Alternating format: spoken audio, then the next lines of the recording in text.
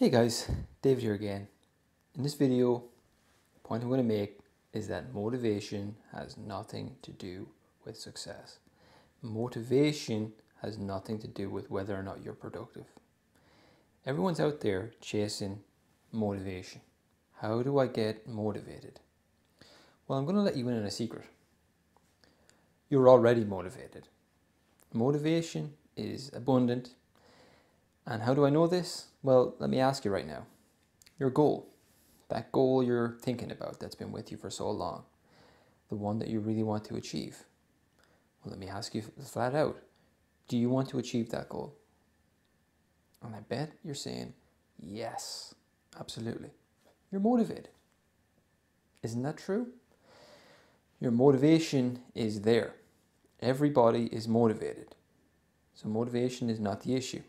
So stop trying to find motivation. What is the real issue? Okay, you might say to yourself, well, that's not really what I mean. I just feel bad. I feel like I can't move towards it. Now, that does not mean you're lacking motivation.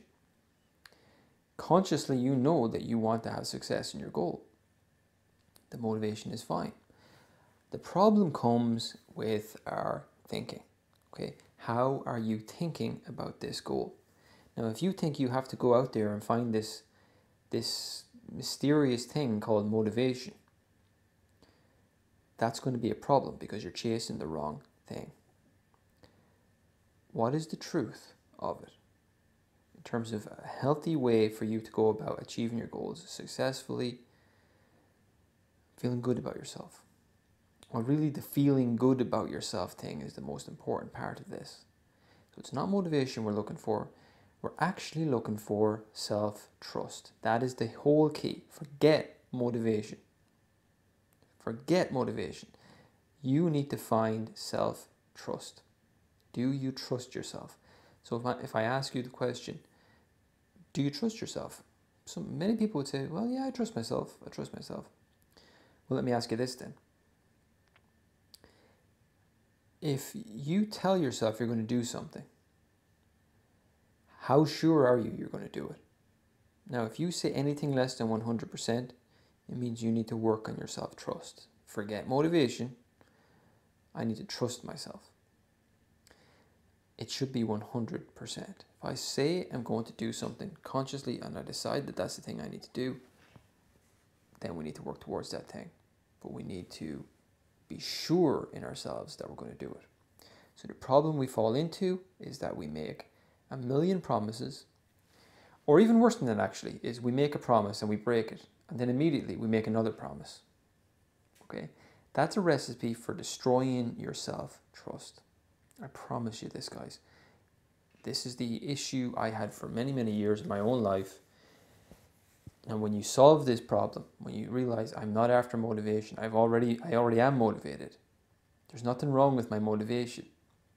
It's I just need to develop self-trust. When you get that sorted, everything falls into place. You don't need to chase this mysterious, mythical thing that everyone's looking for called motivation. Motivation has nothing to do with it. You'll find when you develop self-trust that you're productive even when you feel great and when you don't feel so great. Because you realize there's something more important than that at stake. It's just a thing called self-respect, self-trust. That's what you're doing this for. So the problem we get into, of course, is making so many promises, so many big promises, unachievable promises, promises we know when we're making them, we know we'll never keep. Okay? Maybe that sounds familiar if you're watching this. So we need to move away from that. Tiny, tiny promises until you develop unbelievable foundational core self-trust and self-respect. The thing I always say is, if you make a promise to meet a friend at the coffee shop at 3 p.m. and you're not there, you don't show up, what does your friend think of that? Well, they're probably going to be disappointed. They might say, okay, well, look, it just happened to once. So they might reschedule with you for the next day. But if it happened again and again and again, sooner rather than later, your friend's going to be thinking, there's no respect here. They don't really like me. They don't care about me that much. But that's what we're doing to ourselves all the time with these continual broken promises. This is what self-respect and self-regard looks like. Self-trust. Can I trust myself to do the things for myself that I know I can keep, I can follow through on? Not motivation. Now motivation, you'll notice the more you start to work on this self-trust thing, which I'm imploring you to do in this video, your motivation kind of goes up. You do get more kind of optimism, you get more hopeful, you get more optimistic. Optimism comes back. A lot of positive expectation builds because you begin to realize, wow, I'm like a lot more impressive maybe than I thought I was. I'm like a really, really cool person. You know, I can do a lot. I'm very effective. That's what you'll start to believe and see in yourself. So if you're watching this, I'm just asking you to consider dropping motivation as your goal. Forget about it. Has it worked so far? Forget all these motivational videos that are out there on YouTube. What are they trying to do? In fact, most of the time they just make you feel bad because you don't have this thing called motivation. So work on self-trust. Only make small achievable promises to yourself and really start to get conscious about, how am I doing with these? Am I treating myself with the respect I would hopefully give to a friend? That's how you do it. If you do that, I promise you, your confidence will go through the roof. It really will.